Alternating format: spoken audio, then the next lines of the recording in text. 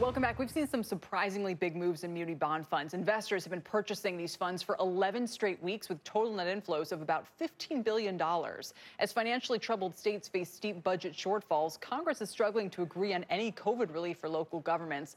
And whether they do or not would seem to have huge implications for the muni market. Here to talk about why investors aren't more deterred is Tom Kozlik. He's head of municipal strategy and credit at Hilltop Securities. Tom, it's good to have you back. I mean, it is amazing how much demand there is. No matter, like I was just saying yesterday, there's not a lot of headlines in the new stimulus bill about relief for state and local governments, so people are piling into munis anyway. Well, I think that the HEALS Act and the comparison to the HEROES Act is important to look at. But as you were mentioning, there has been a significant amount of flows into muni funds over the last couple of weeks, and we saw just last week. We finally went net positive for the year. There was a significant amount of flows out of muni funds back in March. But as you mentioned, that ramp up over the last couple of weeks has really helped. Why is it? Is it just that the yield is too attractive for people to ignore in this like terrible rate environment? Do they just think, hey, there's no way they're actually going to really stop paying their bills because the federal government will come in and do something? I think that part of it is the value of the tax exemption. I think that part of it is also the fact that there are a lot of municipal entities across all sectors, state, local governments, airports that had very good fiscal positions going into this. Yeah, which helps, of course, gives you a little bit more to draw upon. So let's talk about some of those places. You mentioned airports, but another one hot button issue. Let's talk about toll roads, what kind of status they're in, whether we should expect more and more toll roads as places look to raise revenue. Yeah, I think that when you're looking at the revenue sectors like airports or toll roads specifically, I think that you really need to get into the situation that the individual credit is dealing with.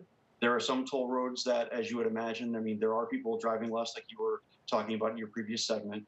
But one of the things that's also happening is there's also a rise in commercial activity in some areas. And I think that while that commercial activity might not be exactly where it was, a year ago this month, that commercial activity has helped sustain those types of toll roads also.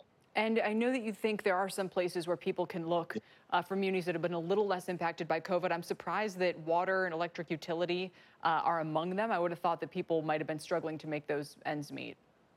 Well, the fact of the matter is that, I mean, it is important to talk about the potential aid for state and local governments. But I think that where those sectors are concerned, the sectors that we have stable outlooks on still are water and sewer, the electric utilities, and also the state and local housing finance agencies. Those are sectors that have been, and we expect to be less affected by what's happening with COVID. But that being said, that HEALS Act only included about $100 billion for school districts and did not include anything for states. And I think that that's going to be important going forward for the sector. All right, so you'd like to see that increase for people to really breathe easy? Absolutely. I think that for some kind of meaningful aid, I think, is going to be around the $500 billion mark, which we'll have to see how things. There's a deadline of next Friday, so we're going to have to see how that shakes out over the next 2 weeks. Yeah, we will be watching with close interest, as all these investors will be as well. Tom, thanks very much. We appreciate it. Thanks very much. Tom Kozlik with Hilltop Securities. Still ahead, it's an ongoing battle among economists and lawmakers. Are enhanced unemployment benefits keeping people from going back to work? We've got the results of a new study that's going to try to provide some answers. Tomorrow, don't miss Boeing CEO Dennis Calhoun in an exclusive interview at 9 a.m. Eastern Time right here on CNBC. The Exchange is back in 2.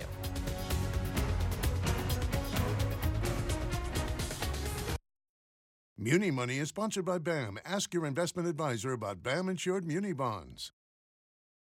When the market is unpredictable, BAM gives you certainty. In the face of market volatility and illiquidity, BAM-insured municipal bonds deliver default protection, value preservation, and a durable rating. BAM. Build America Mutual.